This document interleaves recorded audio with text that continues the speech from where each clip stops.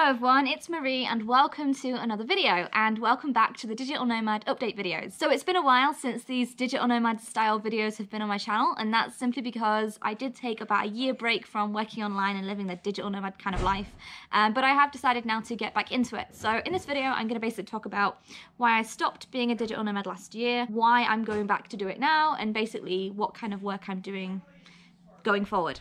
So without further ado, let's just get into it.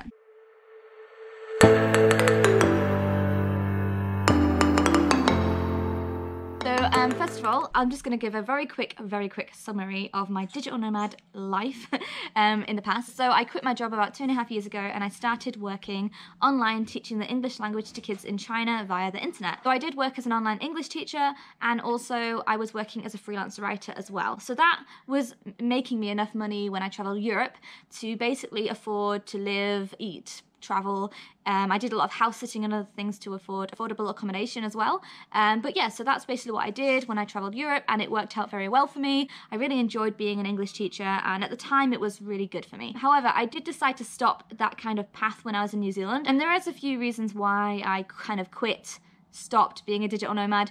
The first and main reason is my schedule got turned upside down when I went to New Zealand. So basically when I was in Europe, I could work 2 Chinese evenings. In Europe, it's great because it's like a 9 to 5 job. However, in New Zealand, it was basically flipped upside down, and I was basically working from 9 PM till 4 AM. For me, that just was not doable. Like, I didn't want to work through the nights, and it just wasn't appropriate either with me having housemates, keeping them up all night, that kind of thing. Also, in New Zealand, I did have a very good job that paid me incredibly well and gave me really good benefits. So I had no need to have an online income because my real life job income in New Zealand was more than enough to pay for everything I needed. I also wanted to be a bit more social when I was in New Zealand. I wanted to kind of meet people and make friends at work, and when you're teaching English online, you kind of are a bit confined to one room. As you know, the first and foremost reason why I decided to become a digital nomad was because I wanted to afford travel, and that worked out very well for me when I was traveling Europe. But then when I went to New Zealand, I didn't need to work online to afford travel because I could just work a job there because I had a working holiday visa. So that's basically a quick summary of what I used to do and why I stopped doing it. So when I was living in New Zealand, I did work as a general labourer for about 6 months in Christchurch. That job paid me incredibly well. Not only did I get an hourly pay, but I also got free food and free accommodation 5 days a week. I'm talking eating out in a restaurant every single night, entree, main, dessert if I wanted, anything I wanted. And my accommodation was great. I'd have private rooms in hotels, my own bathroom, my own kitchen. Sometimes there would be like a sauna included. Like, it was a very good standard of life. And I would say that I got a little bit spoiled in New Zealand because the work was just so good. But there is a downside to having things too easy, and that is that you don't work on your own personal goals and aims. Just to give you an idea, I earned over $32,000 last year, working less than a year. I must have worked about 9 months total. I banked about $15,000 surplus savings, which I used to travel around New Zealand. I did all the big touristy things in New Zealand, things that not all backpackers can afford, like Milford Sound, Doubtful Sound, whitewater rafting, canyon swings in Queenstown, and I really got to see the whole of New Zealand really well. Not only that, but I was able to like drink at the weekends, and I was able to, you know, go to the movies and buy like travel equipment that I needed because I just had such a good amount of savings put by and income coming in when I was there. So I really was comfortable. But getting back to the point, sometimes being too comfortable isn't a good thing, because it did mean that I put aside my digital nomad goals because I was just not needing to do anything. That brings me on to what's happened here in Australia. Now, I've definitely not found Australia as easy as I found New Zealand. In New Zealand, I found I could just walk into work like that. I could get amazing paid jobs very easily, and I just found that for my set of skills and my personality, I fitted in more in New Zealand, and the work and the quality of work for my personal work preference was much higher standard. Here in Australia, I just find that I'm really struggling to find work that pays me well. I'm not really a good bartender, and I really don't want to work in retail or hospitality, and it seems like they're the jobs that pay well for backpackers here. Things like farm work here in Australia definitely don't pay like they do in New Zealand. In New Zealand, I found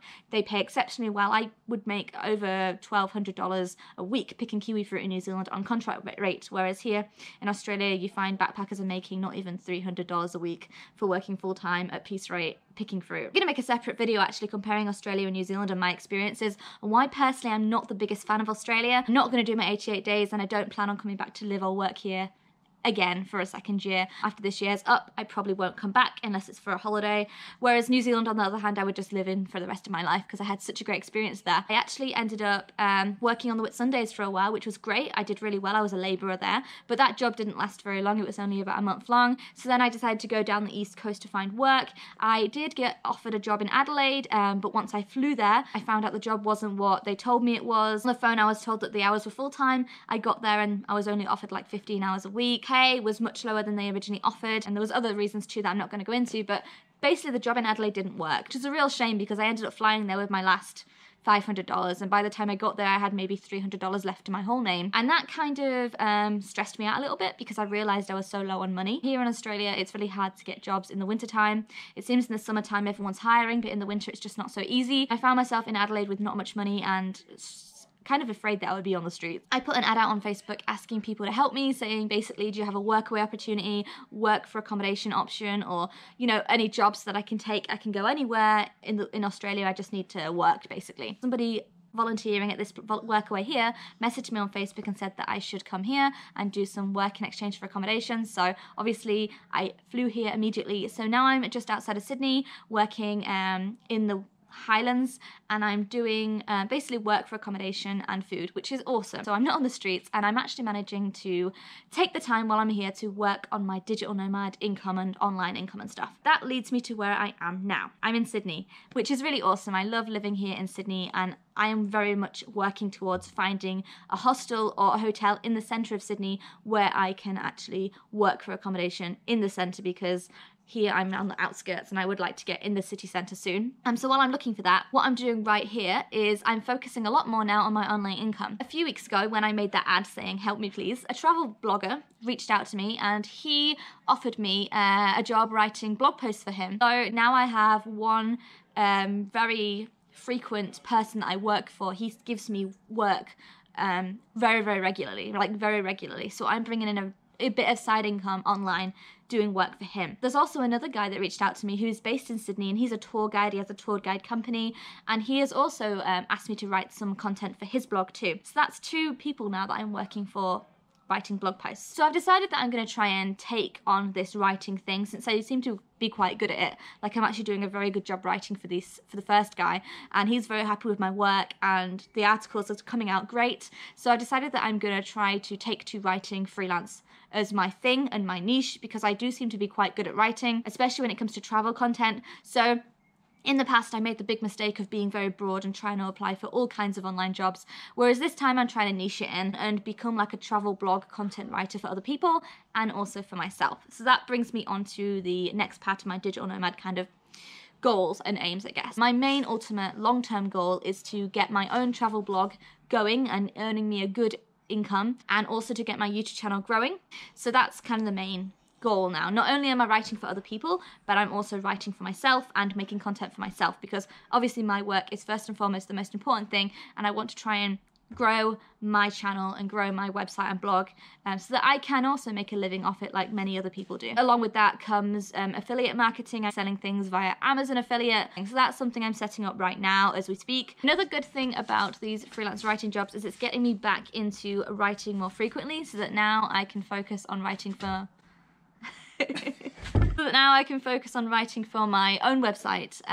So it's kind of getting me back into the writing mindset, if you know what I mean. So now I'm writing more constantly and more frequently, even for myself. Like, I've got all these ideas written down in this book, and every day now I'm writing new things for myself and not just for other people. So that's another kind of plus that comes with working for other people. Right now I'm not tending to look towards teaching English online. I definitely will look into seeing if there's some companies that are flexible that I could work with, but I feel like I don't really want to be teaching online anymore. Although it was a great means to do it back then, I feel like that kind of chapter of my online work has ended. You had to have a white background behind you, you had to have good internet connection, and it was just a bit more rigid and less flexible. Whereas if I was doing more writing and blogging and that kind of thing, I can just do it anywhere I want. I can sit at a cafe on the beach and do it. I can sit in a hostel and do it. I don't have to worry about noise or background or timing or schedule or anything. So ultimately, I think right now I'm not really looking into teaching anymore. If a good opportunity comes up to to me, I won't dismiss it, but currently I'm just focusing more on freelance writing and my own work. Yeah, that's pretty much everything I want to talk about. I hope that you're enjoying seeing these digital nomad style update videos again. They're definitely going to be coming more frequently now, maybe not every single month, but as and when I feel like I need to update and tell you some new things about my kind of improvements or progress in the digital nomad online freelancing kind of work area, if that makes sense. So yeah, I'm just going to end this video here. Thank you so much for watching it. Give me a like if you enjoyed it, and comment below, have you been watching me ever since I uploaded my first ever digital nomad update video? It's so crazy to me thinking that it's been over 2.5 years since I made the first video. When I look back at that first one, I realize how new I was to it all. I'd never even earned an online income. So it's so nice just to see how I'm learning now to niche myself down, and I'm knowing more how to go about it and how to get back into it so much faster and quicker than I did when I first started. So yeah, leave a comment below, let me know how long you've been following this digital nomad journey. And yeah, definitely, if you haven't already, subscribe to see more videos about working online, freelancing, traveling the world, solo travel, all that kind of stuff. And yeah, I'm just gonna end this video here. So thanks for watching, and I'll see you in the next one. Bye.